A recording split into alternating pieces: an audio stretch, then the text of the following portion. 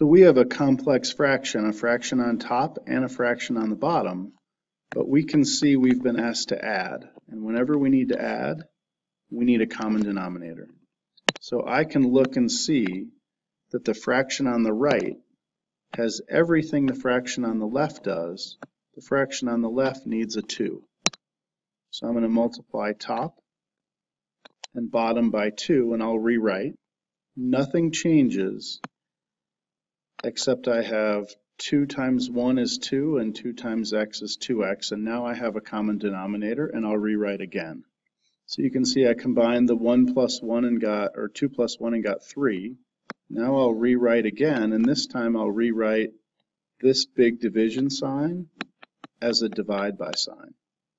All I've done is rewritten this so that now I can use copy dot flip, and I can copy the 1 over x plus 2 down.